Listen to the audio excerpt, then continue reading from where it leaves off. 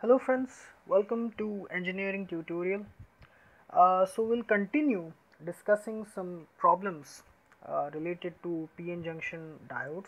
In my previous video, I think we discussed 2 or 3 problems related to PN junction diodes where we understood various concepts associated with the connection of diodes in a circuit and the methods of forward and reverse biasing. So we'll continue that discussion with another numerical problem associated with PN junction diode. So as you can see, this is the circuit which is given, and it has been asked to determine whether this diode connected is forward biased or reverse biased, or whether it is on or off. So we will analyze this circuit in this way. First, we will remove this diode. Okay, we'll just take the diode out of the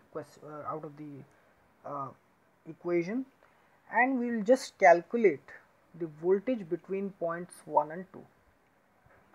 Okay, we'll just determine the voltage between points 1 and 2. Okay, so let us redraw the circuit, removing the diode from the circuit just temporarily for the purpose of analysis. Okay.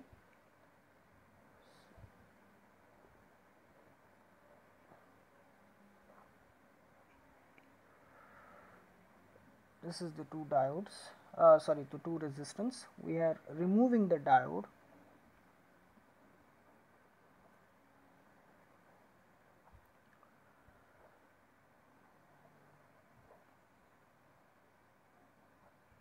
This is the 8 kilo ohm and the 6 kilo ohm resistance.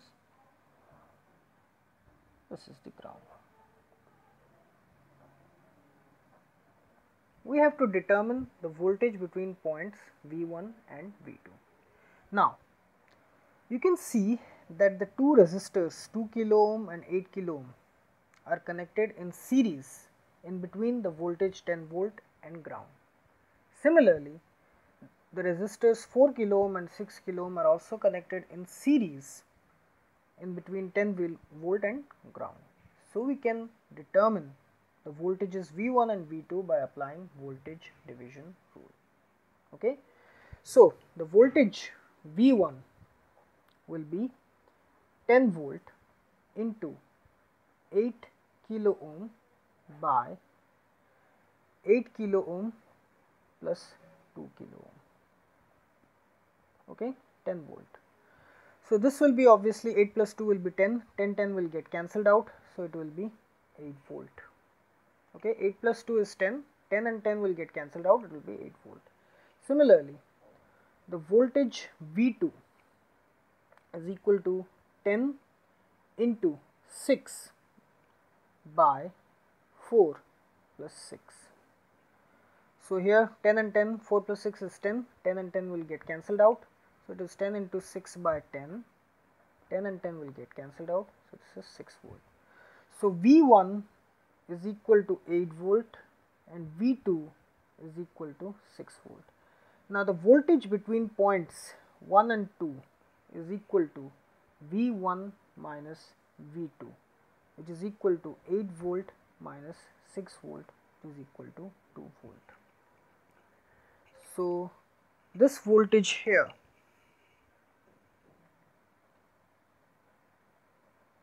volt. So if we connect a diode in a circuit, okay, if we connect a diode in a circuit, the p-type end and the n-type end, the voltage across the PN junction diode will be 2 volt. Now we know that whenever nothing is mentioned related to the cut-in voltage of the diode or the type of the diode, you have to consider that it is a silicon diode. Here it has been given that the diode is ideal.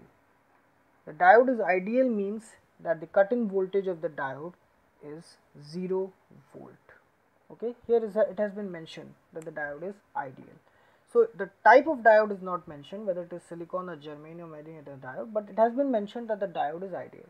So any type of diode, if it is mentioned that the diode is ideal, it means that the cut-in voltage is 0 volt. Now here the voltage across the diode is 2 volt.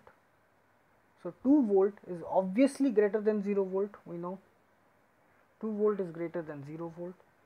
So the diode in this circuit will be forward biased because the voltage across the diode is 2 volt.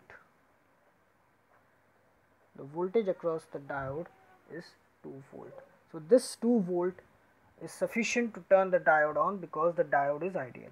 If it would have been a silicon or germanium diode too, with cut-in voltages of 0.3 volt, 0.7 volt and 0.3 volt respectively, in that case also the diode would have been forward biased because 2 volt is greater than 0.7 volt and 2 volt is greater than 0.3 volt. This is for silicon and this is for germanium. So even if it would not have been an ideal diode model, it would have been a simplified diode model with cut-in voltages of 0.7 volt and 0.3 volt, the diode would have been forward biased because the voltage across the diode we calculated as 2 volt. Okay, so this 2 volt would have turned the diode on, it would have been forward biased.